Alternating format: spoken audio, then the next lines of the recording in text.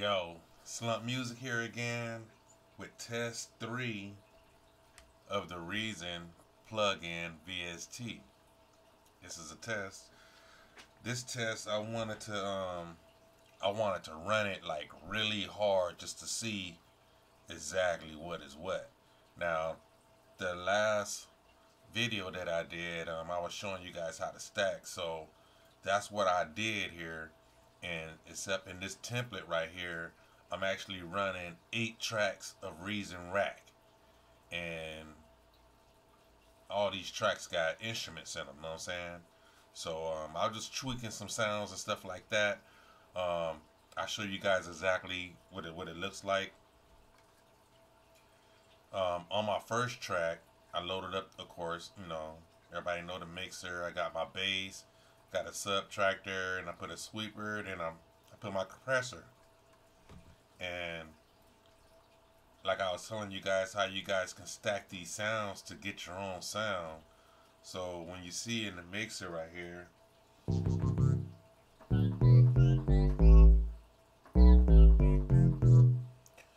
now what I did is I made my own sound. You know what I'm saying? I got my bass right there. I added some other sounds on there. I put a sweeper on there, and I just added some compression. I was thinking about adding, some type of whatever EQ or whatever else through the scenes. I didn't put any combinator or anything in there.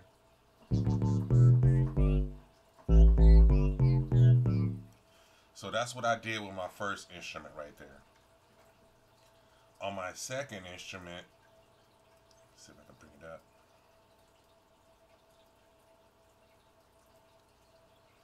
The second instrument, I loaded in 2 different drums. So pretty much like when I hit the drum,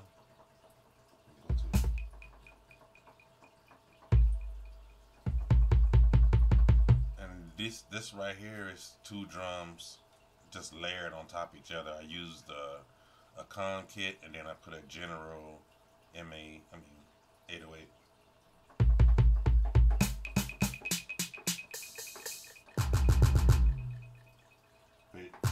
You see how everything layers up, know what I'm saying? So you'll be able to you can change all that stuff around.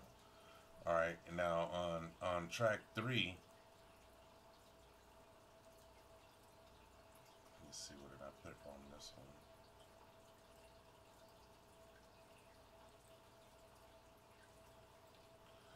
one? On this one right here, I put the redrum right here. I didn't add anything extra to it or anything like that. I just threw it in there, and I might have used a kit or 2 or something in that right there. On the next one, let's see, this is the next one right here.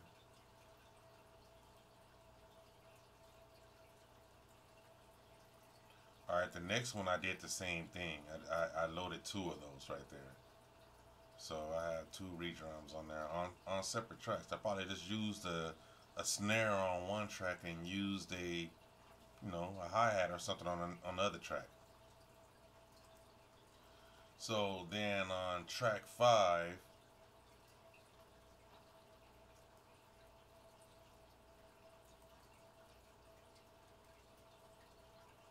where's track 5? Alright, track 5, I have some keys right here with some chords.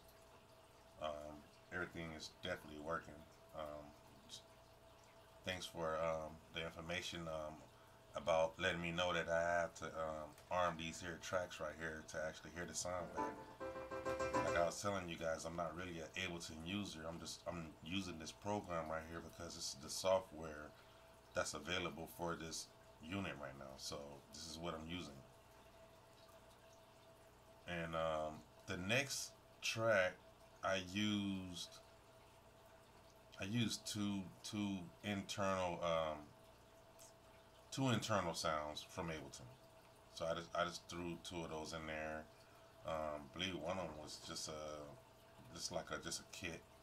And then my last track, I used another Reason Rack. I got some more keys in there with chords, and except this time I put a, like a phaser on it, and I'm just gonna play it back so you guys can see how stable it is. What is it gonna do when with all this stuff right here inside of the rack and everything is playing? So I'm gonna mute my mic, and I'm just gonna play the audio so you guys can get the full sound. If you guys have this hooked up to your stereo or something, I want you to hear the exact thing that I'm hearing. So if you hear any crackling or anything like that, you'll be able to post back like, okay, I hear it lagging, or it's running really smooth. Me myself, I'm really kind of like excited because this plug-in right here is actually running really smooth. I mean, for all the stuff, I'm running 8 tracks in there, and for all the the plugins and stuff that I have on every single Reason rack, it's not glitching. I didn't hear any glitching at all, first of all. But I mean, I just want to I'm gonna keep pushing this here note until the actual release comes out, because then it's gonna show what is this unit really gonna push. Because I seen somebody else that posted up that their computer was running hot after they did a beat with Reason. So I'm just gonna show you guys before I push play or anything that what the data is looking like, and I'm not hitting any keys or anything.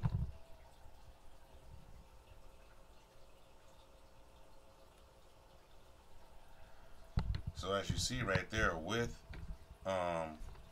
8 tracks in there, and like I said, I'm running 2 tracks that's in internal sounds, and I got six tracks of the rack in there, and with some effects and some other tracks layered on top of tracks, you know what I'm saying? So I'm gonna go ahead and just get on down to it. I'm gonna mute my mic right now, and then I'm gonna play the audio for you guys so you guys can hear it the exact same way how I hear it.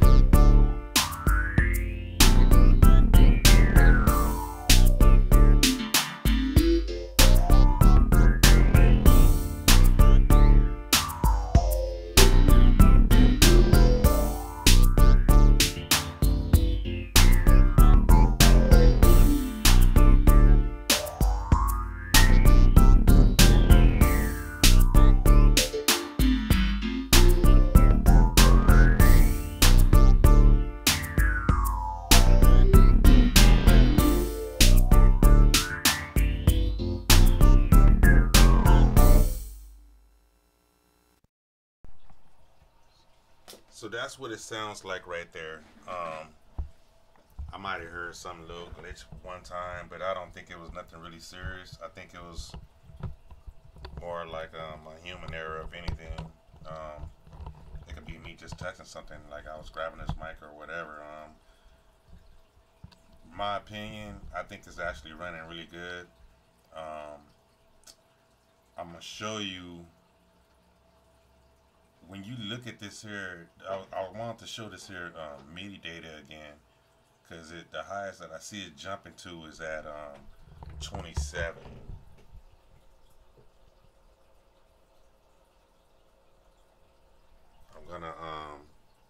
I'm gonna hit the play button again, and I'm gonna let you guys see where that MIDI data is at with all this here playing now.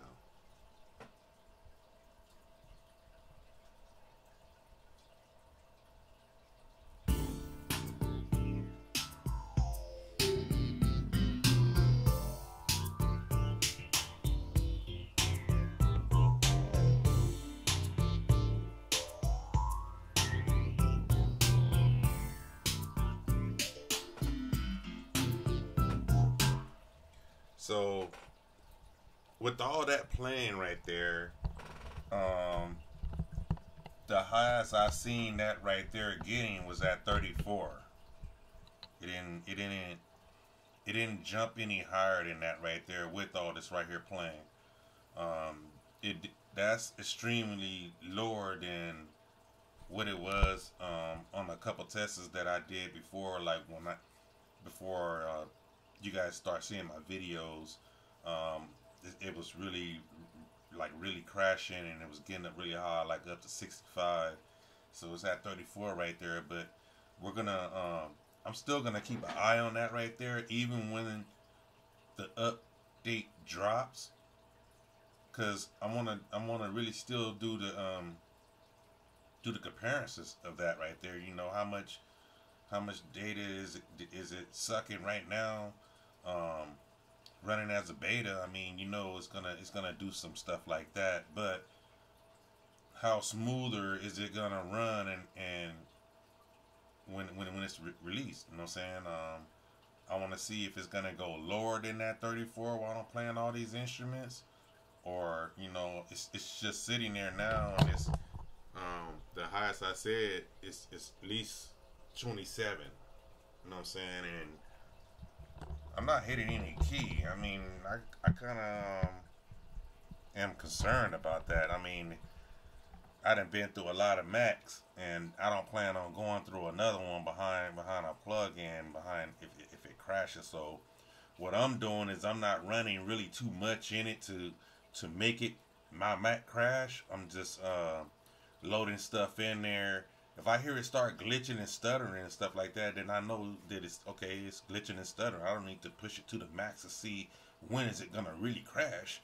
I just want to know how smooth is it gonna be. I mean, like I stated earlier, like the smoother that this beta runs, the greater the release is gonna be. So I'm just watching it and playing with it and checking the updates and just doing other things just to see, because I like to run instruments really hard, and I'm pretty sure other producers do too. I mean, no producer takes it easy on their beats. You know what I'm saying? They're gonna go all the way in on them. So, I mean, that's how I look at a plug-in. I mean, if I'm gonna use it, I'm gonna use it and abuse it, and I'm gonna put it to the test to see if it can handle what I can do. You know what I'm saying? But this is the third test that I did, and I did run 8 tracks on it. I ran at least six racks, and I ran 2 tracks that was internal. It's still running smooth. I mean, I didn't hear any glitching like it was the other day when I did the 8 tracks like that, and I didn't the other day when I loaded it up like this here. It was already glitching at 3 tracks, and I didn't even record into the sequences.